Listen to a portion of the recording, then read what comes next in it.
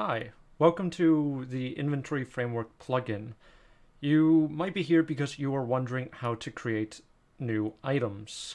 The process is quite straightforward. There's a bunch of examples in the example project, in the demo showcase.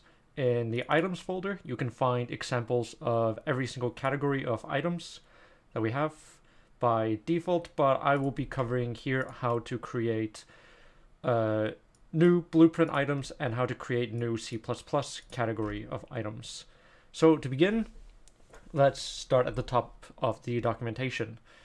To start off, you will need to get into the engine and find your content browser.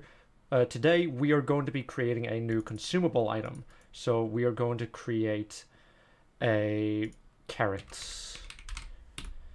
So I suggest you keep all of your items inside their own folders in case you create a blueprint actor, or you might have a texture associated with just this item.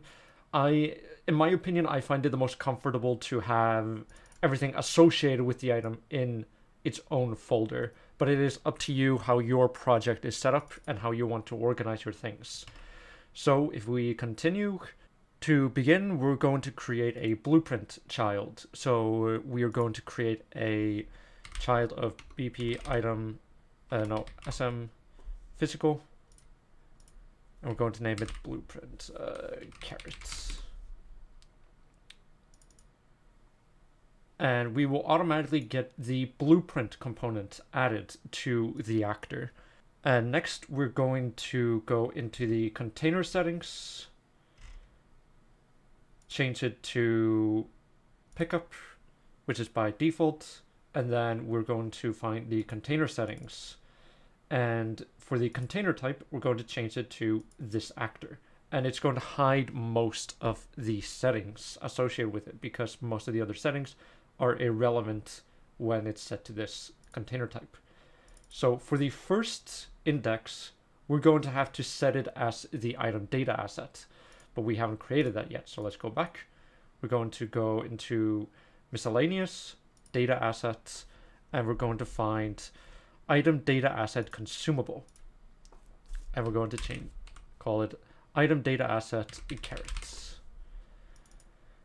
We're going to go here, and it mentions, where does it say? Yes, to have the asset manager pick up your data asset, it cannot be identical to another data asset. This includes the base file, so if all your default variables are set to default, the asset will not get picked up. So I always suggest you just go into here, into item name, set the name, and perhaps set a developer image. For now, we're just going to set the Unreal Engine logo. We're going to press save, go back into the carrot, and go here. We can find our carrot here, and that is all the data that we need to set. We want to perhaps add some kind of static mesh onto the actor. I'm just going to, for now, add a cube, and let's just scale it down a little bit. We can find our item here. Demo showcase, items, consumables, carrot, add it to the world. If we play, we can pick it up, and there's the carrot consumable. Though you'll notice that the context menu is pretty much empty, and that's for a few reasons. First, the context menu, for you to be able to drop the item, the physical actor has to be set. So let's go here and try this again. Now we get the option to drop the item, but we'll also notice the icon has changed. And that is because by default, it is using automatically generated item icons. If we disable that, I believe it will, yes, if the inventory image is not used, it will then use the developer image. We can still inspect the item. We can now drop it. But we want to add the same logic that the Apple has, that it can't be consumed. So for that, we're going to add the item driver, item consumable, item object consumable. We're going to go into consume settings, set, let's just say run animation. And most of these settings are already filled in. though the context menu is looking for objects that are using the items.objects.use tag. So once you set that and you go in game, you can now pick it up, and now the use button will appear. You can press it and it will run the animation. Some important notes about the fourth step is to probably look at the item data asset gun and blueprint gun, or you can also look at the backpack example. But this process is a bit weird in my opinion. It might get changed in the future, but for now, for you to have containers set up properly, you will want to go into your blueprint item. Go into your data asset. You will have a attachment settings category, and you will find your attachment widget, which is the same widget you're going to want to set here in your widget class. And you're going to have here 4 default containers. This is the same containers that will be retrieved when you do get default containers. This will not get the default containers from the blueprint. This will get the default containers from the data asset. You will want to copy all the settings you have here and import them here. So remember, the first index is always this actor, and then the first item index, which is supposed to be your only item index in the first container, is going to be your gun. And then the other containers are the containers attached to this item. And you can do whatever you want. You can add default items and so forth. Next up will be to create C++ children data asset core item. For most people, this is a process most people aren't familiar with, because not everybody uses C++. They're using blueprints. But this is important for people who want to create a new category of items. So the process is fairly straightforward. I first suggest you install the plugin locally on your project. So you would have your documents, your Unreal project, and then your project that you're working on, you might have it saved somewhere else. If you do not have a plugins folder, you will want to create one. And you can also find the process of how to do this here in installing the plugin. This is the recommended way of installing the plugin.